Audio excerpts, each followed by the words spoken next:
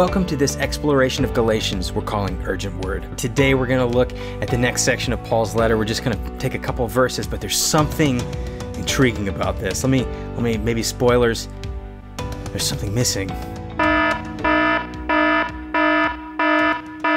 All right, let's see if you can catch it. Are you ready? Here we're going to dive into Galatians chapter 1, verse 3 through 6. Grace and peace to you from God our Father and the Lord Jesus Christ, who gave himself for our sins to rescue us from the present evil age, according to the will of our God and Father, to whom be the glory forever and ever. Amen.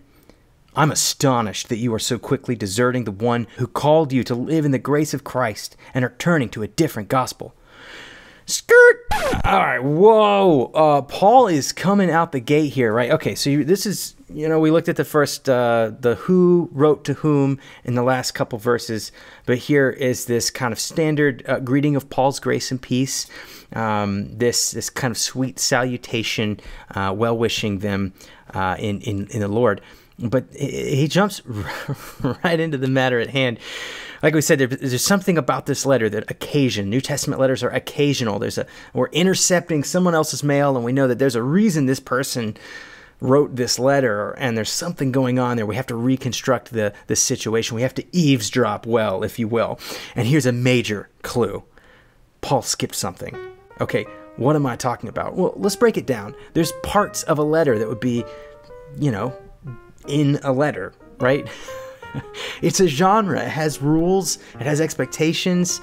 If you're looking at your receipt, but somehow all the dollars of the amount that you bought is missing, the receipt is missing something that's expected in the genre. So the normal way to write a letter, parts of an epistle. This would have been a letter written to a group of people, and Paul is for the most part sticking to this format throughout his letters that we have preserved here in the New Testament. It starts with a greeting, right? We have our greetings here at the beginning. We've read that. And there's a section called a Thanksgiving section where there's usually this offering of like thanking God or praying for them or something to that effect. And then there's the body of the letter. This is why he wrote to begin with. This is the content, the matter that they need to discuss. And then there's a benediction, right? Kind of a sign off. So just give you a second pop quiz. What's missing to the letter to the Galatian churches?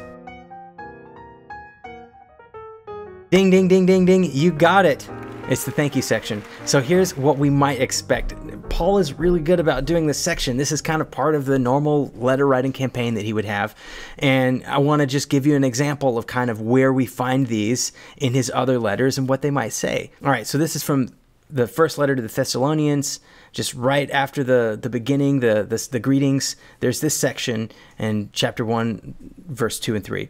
We always thank God for all of you and continually mention you in our prayers. We remember before our God and Father your work produced by faith, your labor prompted by love, and your endurance inspired by hope and our Lord Jesus Christ. What a warm, thankful, prayerful message, like right out the gate.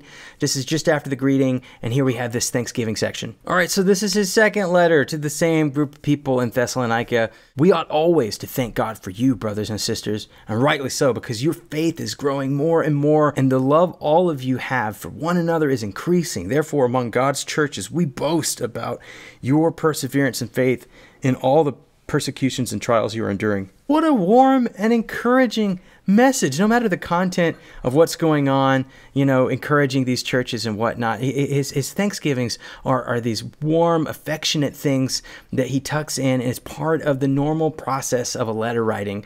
And Paul is really good about doing this. Okay. Corinth. He's actually writing Corinth in some conflict, right? So they're having a lot of struggles. I mean, there's even some really weird situations going on there. So maybe the tone of his letter, maybe he would skip this part if he was mad or something like that. But no, he doesn't. He sincerely gives thanks for the Corinthian church. 1 Corinthians 1:4, I always thank my God for you because of his grace given you in Christ Jesus. Even here, when he's writing a church that's in some conflict, he's warm and affectionate and thankful. Does he do this in his personal letters? Maybe there's some special scenario here. Well, look at his second letter to Timothy. I thank God, whom I serve as my ancestors did, with a clear conscience, as night and day I constantly remember you in my prayers. This thankfulness section is kind of part of the normal standard letter writing of an epistle in the Greco-Roman world. And Paul is using this as an opportunity to thank God for these individuals that he knows, he has a relationship with, and he's talking about his prayer life in it. It's beautiful. It's beautiful, beautiful, beautiful. So all the more reason when that section is absent to take note. So let's go back to that text we read before. Read it one more time. Grace and peace to you from God our Father and the Lord Jesus Christ, who gave himself for our sins to rescue us from the present evil age, according to the will of our God and Father, to whom be the glory forever and ever. Amen. I'm astonished that you are so quickly deserting the one who called you to live in the grace of Christ and are turning to a different gospel. That's right. The Thanksgiving section is missing. Oh my goodness. No thanks.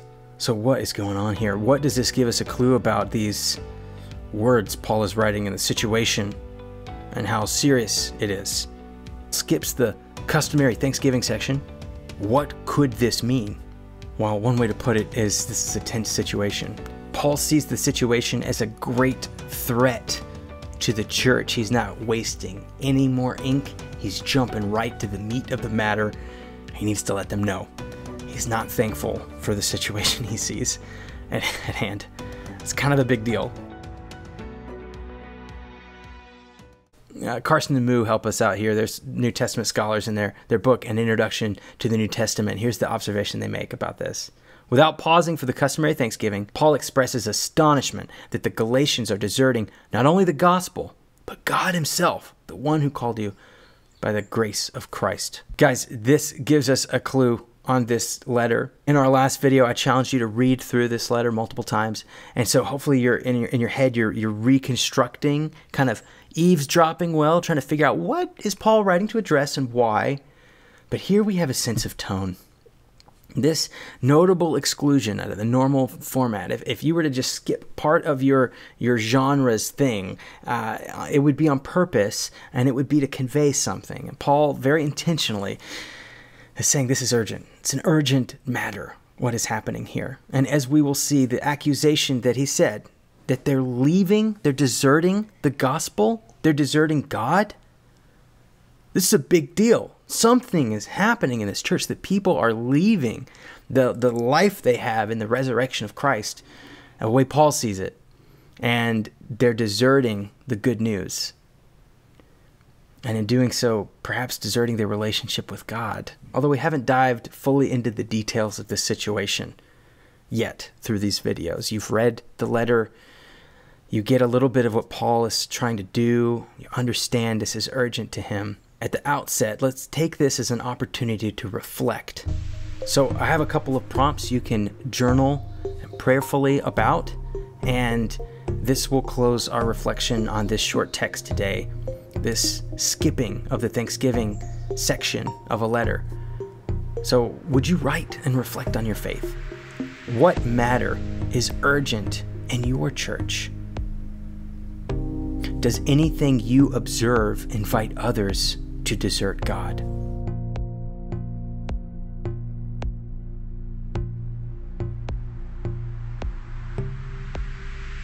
So if you can imagine yourself a little bit like Paul, who is writing out of his deep concern that people hold to their relationship with Jesus, is there anything that you see stirring in and around that might rise to this level of urgency in our own day?